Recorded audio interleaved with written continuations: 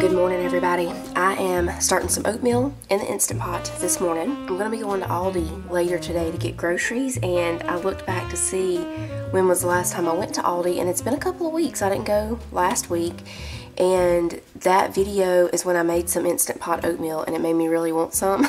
So we're making some more this morning, but we're going to do it different. We're going to make gingerbread Instant Pot oatmeal, and I'm going to show y'all how to make your own gingerbread spice. So in the Instant Pot, we have 1.5 cups of old-fashioned oats. We're going to go ahead and make the spice first. That way when we add in our milk and everything, we have the spice ready to go. That's hard to find around here, gingerbread spice. I think maybe a couple of years ago I bought some, but I haven't seen it in a long time. It's usually in one of these little McCormick things, and it has a little gingerbread man on it. Super cute, but never in stock. So we're going to make our own. We need 1.5 tablespoons of ground cinnamon, and you could make more than this, but I don't have enough ground ginger, so we're just going to go with half of this spice list for the spice mix. 1.5 tablespoons of cinnamon, 1.5 tablespoons of ground ginger, 1/2 tablespoon of allspice, about 1/2 teaspoon of ground nutmeg, and 1/4 teaspoon of ground cloves, and 1/8 teaspoon of black pepper.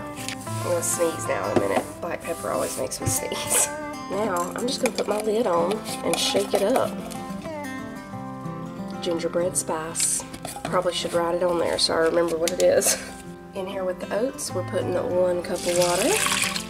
The last time I made this, I used cream and milk. I'm out of heavy cream this time, so we're just going to go with milk, but I will tell y'all it is so good with the cream. So we're going to put in 2 cups and 1/4 cup of whole milk,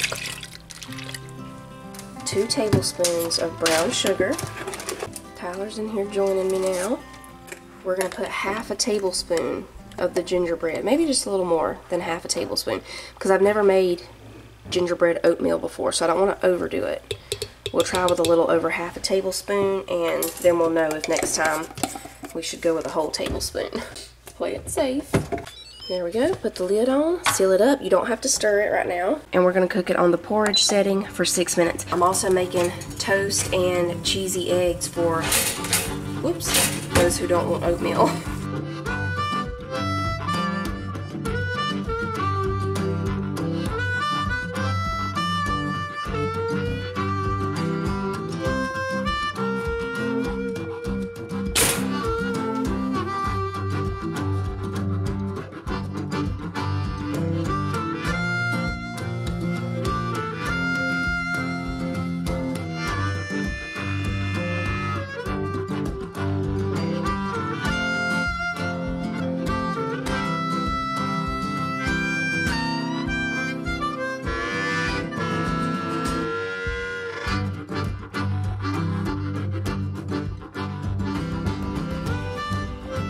Okay, it's coffee time. We finished eating breakfast.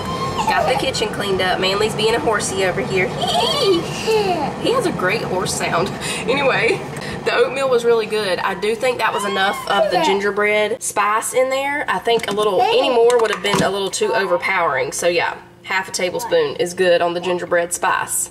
And yes, now it's time for coffee.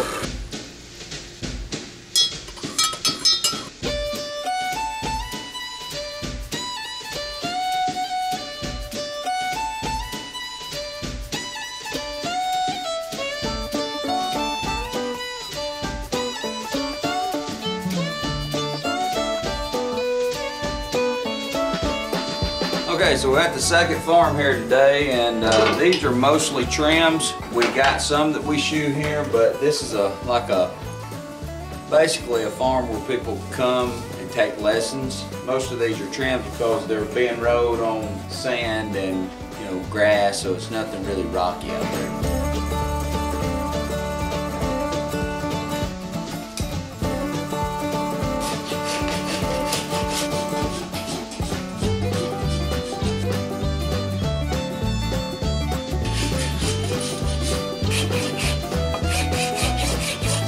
horse cannot feel it at all. It's just like trimming your fingernails. Buddy right here. Do you ride a good bit? Maybe like once a month. Yeah. I'm always so busy, and like I was doing lessons with Kristen every week. So we're about to have a new arena put in because that one, the sand's not quite firm enough, you know? Yeah. It doesn't have the base now. So you're gonna go ahead and put a new arena in? Yeah. He gets spooked by everything. Right. So I was walking him out this morning and I had the goats in here. Yeah. I've been bringing them in at night. Right. As soon as I was walking by, one jumped up on the door. Man, he jumped. He threw one of them one day. Did got he? a hold of one of them and threw it. Oh my goodness.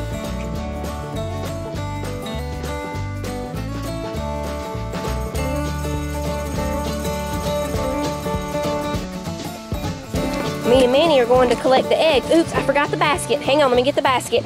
The chickens have started laying, I think, mostly in the mornings now. Yeah. So since it gets darker earlier, we'll let them out earlier. That way they have more time to be out. It's almost lunchtime now, so come let them out. Okay. They're ready. Wait. Yep, they're ready and waiting. Okay. Oh, there we go, I got it. They always put it on so tight, sometimes I can't get it off. Hey, girls. What are we getting, Manny? Chicken feed, that's right.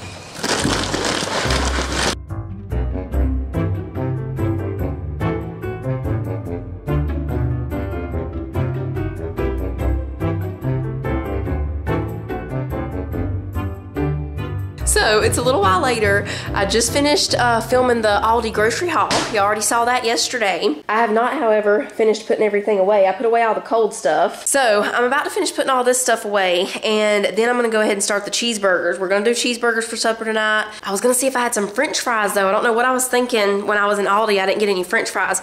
I was gonna get chips. The kids really like their Clancy's brand of Pringles. I was gonna get some of those. They didn't have any, so then I was like, okay, well, I'll just get French fries. And I forgot the French fries, so I'm seeing if I have any. We'll do hash browns. Be like a Waffle House cheeseburger dinner. This day feels like it's lasting forever. And it's gonna be getting dark probably in just about an hour. It's just a little after 4 right now.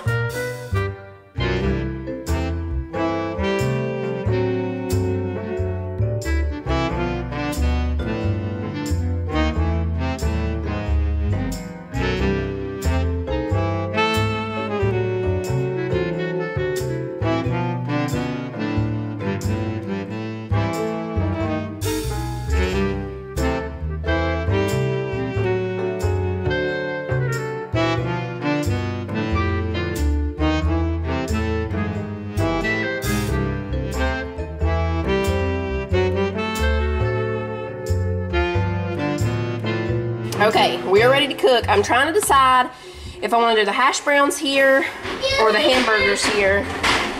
Is that fun? I love hash browns with a cheeseburger. That's my favorite thing about Waffle House, the hash browns. I like to put ketchup and mayonnaise on mine. Okay, we got 3 sets going there. Now we'll get the hamburger started. I'm gonna go ahead and let this iron skillet be heating up. What I think I'm gonna do is make some bacon in here first and then cook the hamburger patties in here afterwards, because I know Jacob, he really likes bacon on his cheeseburgers, and somebody else might want some too. The trick with hash browns, I've told y'all this before, when you think they're done and ready to flip, they are not done and ready to flip. You just let them keep on cooking. Jonah and Manly have a rodeo going on. I'm not sure what event it is. It looks like Chase the Man on the Horse event. So tell me about the Hallmark movies. Anybody been watching them? I am so behind. Let me just tell y'all, I've watched one new one. One. That is it. I have them recorded because, you know, we have Friendly TV. So if you have that, then you can record any movies or shows, and then, you know, you get to keep them for 30 days so you can watch them whenever. I watched the You, Me, and the Christmas Trees with Danica McKellar in it. That was a really good one. That's the only one I've watched so far.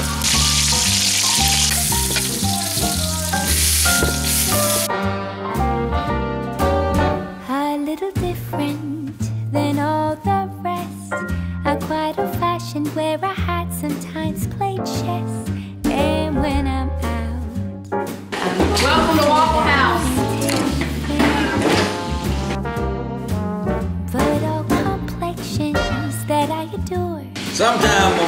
kitchen. We dance. We dance. We do, Nick. That's what we do. So I dream on to someday find that vintage love. I kept on looking, but everyone's such a bore. And out of a sudden, you came through the door.